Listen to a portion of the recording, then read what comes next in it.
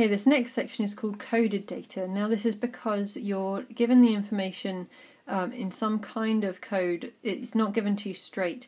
The reason for doing this is to test that you actually know what you're doing and you're understanding mean and standard deviation and everything. It comes up as an exam question quite a lot because it tests that you can actually do what's required rather than just plug things into the calculator. So we have the information given to us about x, but it's got some sort of variation on x. So for example, they might tell you, instead of the sum of x, they'll tell you the sum of x minus 50. Now if we think about what this means, if we imagine x as being these red dots here on our number line, they're all of our original values of x, but instead of telling us about those, they're going to tell us about the x minus 50s. So all of those pieces of data have been shifted down by 50. So the mean of x is going to be 50 more than the mean of x minus 50. So we can calculate the mean of from the information they give us, but then we know the mean of our original data would actually be 50 further up the scale, and we'd have to adjust it to compensate for that. Now if we think about the standard deviation, the spread of the data hasn't actually changed, it's just moved down the scale. So the standard deviation of x will be the same as the standard deviation of x minus 50. So continuing on with that example, we do need a bit more information. So we're told the sum of x minus 50 is 705, the sum of x minus 50 squared, instead of telling us about x squared, is 28,250, and the number of items that we have is 25. So we want to find x bar and sigma, the mean and the standard deviation of x. So first of all we find the mean of x minus 50.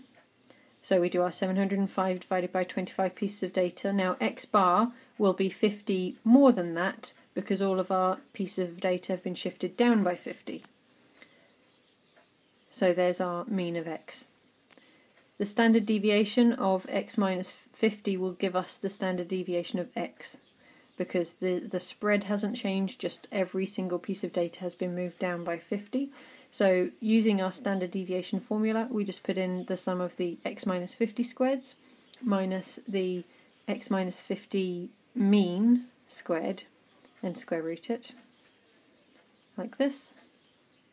So we get our final standard deviation. We don't need to make an adjustment like that because, as I said before, it's just shifted down. It hasn't changed how spread out the data is. Okay, and this example puts it into context. So we've got 20 runners who ran a race and they had their time recorded, and that's x. We have the total of being 1,080 minutes, and the sum of the x squared is 60,124. However, later on it was discovered that the official clock didn't actually start until 1 minute into the race. So all of those race times were short by a minute. So we want to calculate the true mean and standard deviation for the race times of those runners. So what we've actually been told about is x minus 1, because they've had their race recorded as 1 minute too short. It should have started a minute sooner. So those numbers above aren't really the sum of x, they're the sum of x minus 1 and the sum of x minus 1 squared. So we rewrite that. So from there we can work out the mean of x minus 1, and then that gives us x bar, the mean of x, as being 55 because it's got to be one more than what was originally recorded. And we can work out the standard deviation.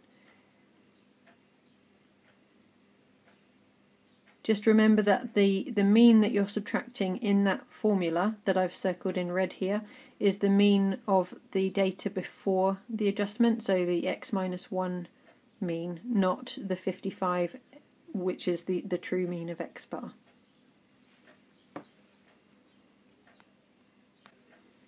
And we'll finish with a little maths pun.